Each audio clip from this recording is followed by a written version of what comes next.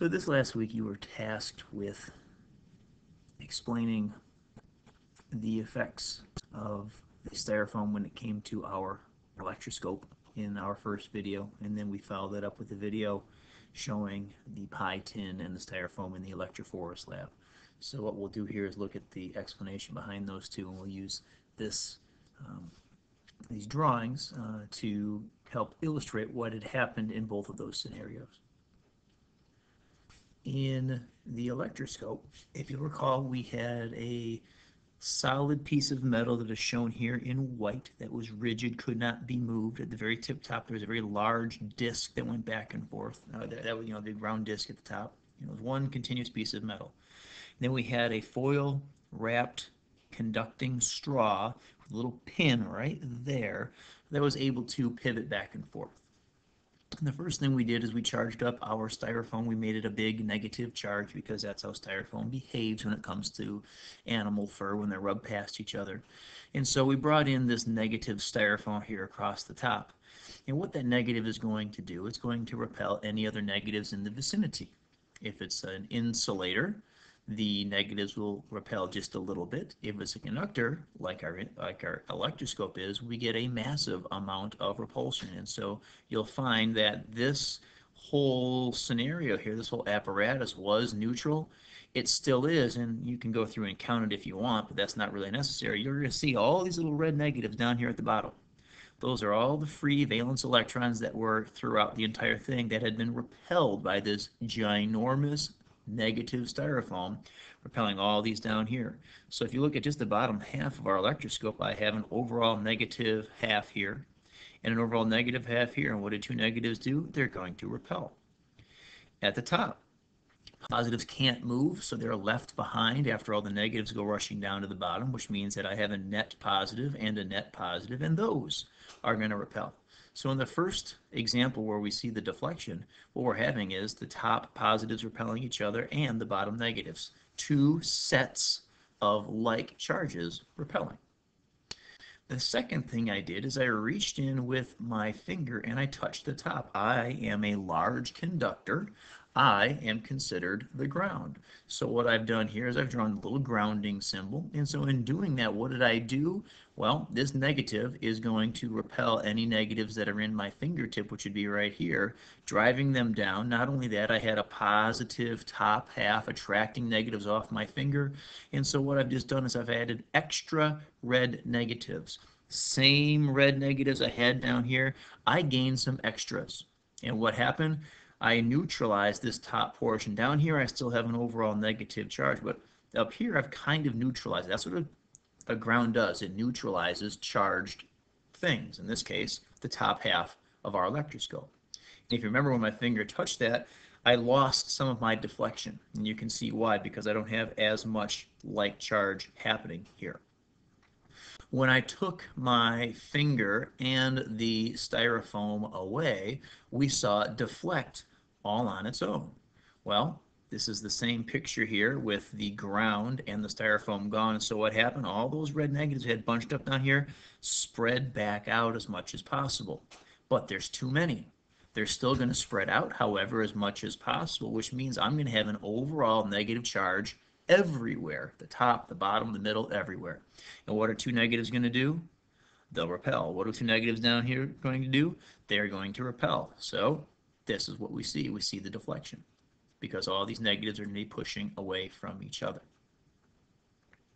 Now, what happens when I touch the top with my finger? My finger is still the ground, only this time, instead of giving negatives like I did in that second picture, now I'm going to be taking all these extra negatives away. They're repelling away. My finger gives them more room to spread out.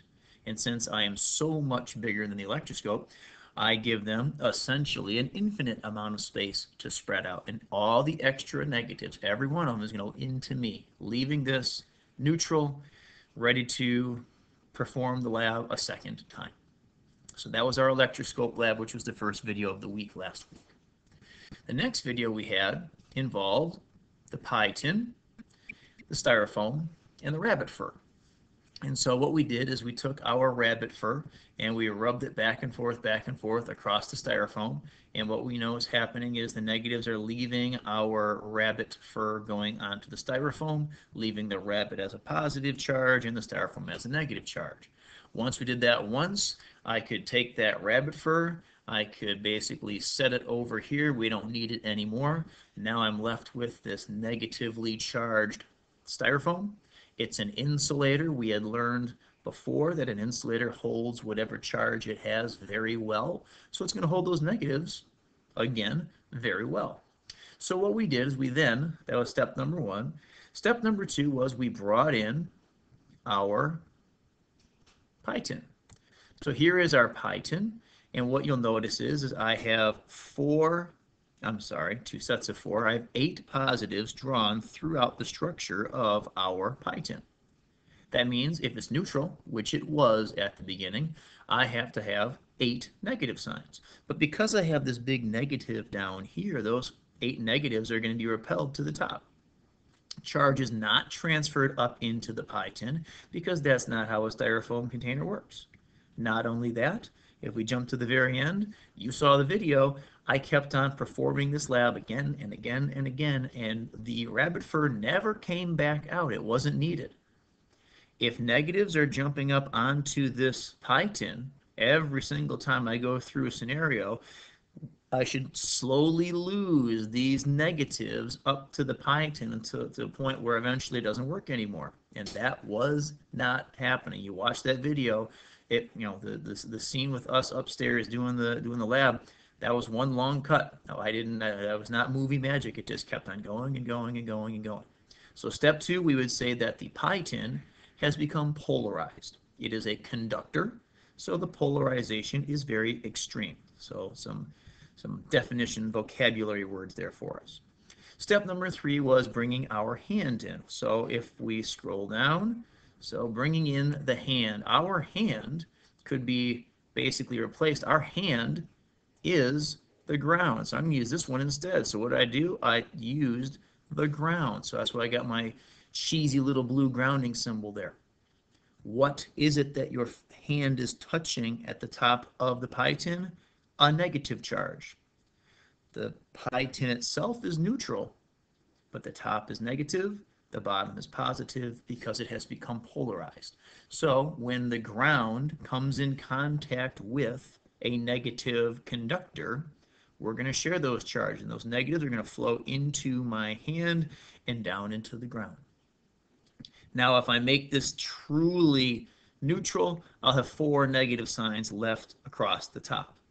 Now, I might have such a strong negative here that it drives a few extra negatives off into my hand, but eventually I will have this overall positive charge of the pie tin that's left behind, retaining a few of those negatives. So the exact number of negatives that remains is actually kind of irrelevant. All that matters is most of them jumped into my hand, some got left behind. So as soon as I take away any number of negatives from this, I'm going to end up with an overall positive charge.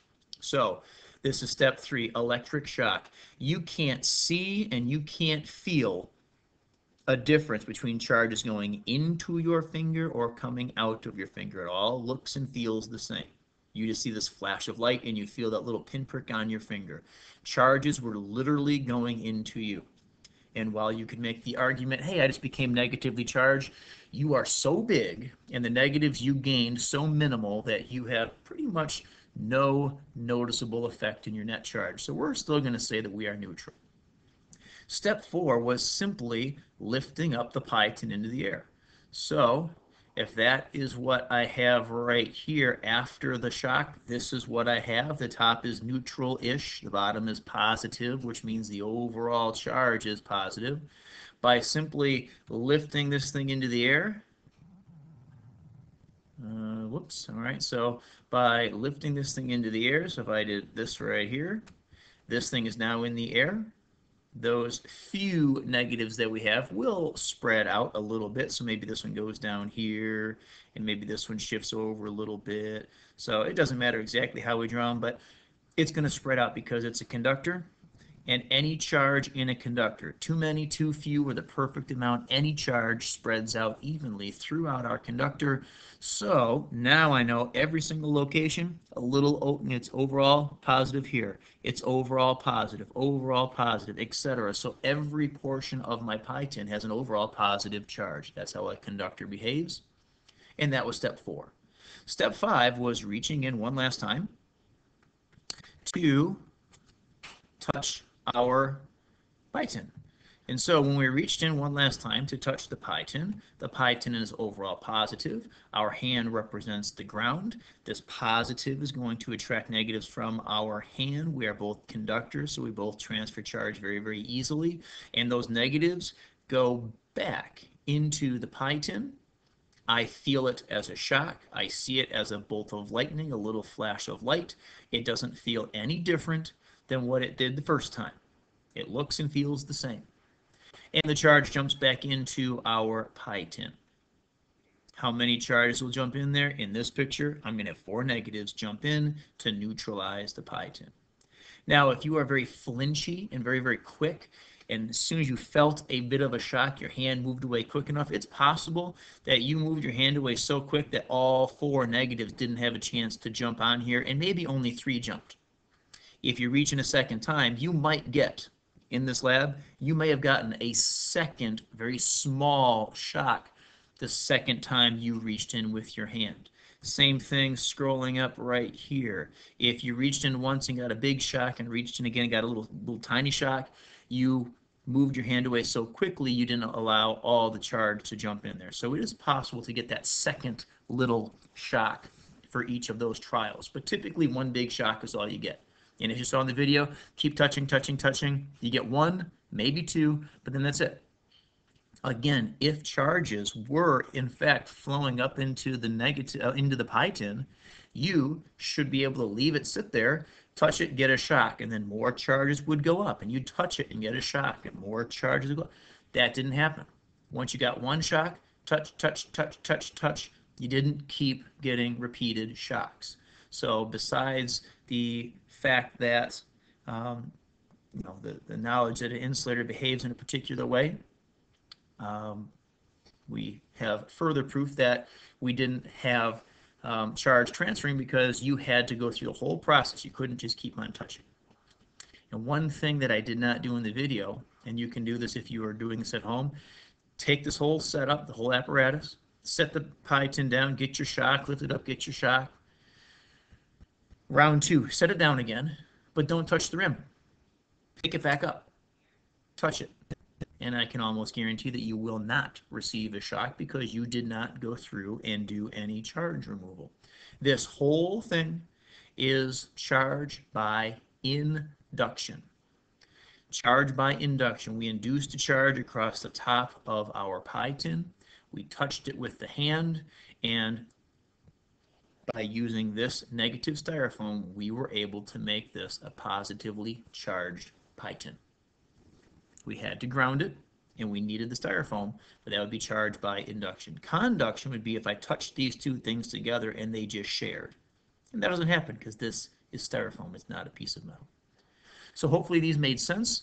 The electroscope for part 1 and the Electrophorus lab for part 2, the 2 videos you can watch the labs being performed if you weren't able to do those yourself. So if you need to go back and revise any of your Google form answers, feel free to do that, absolutely.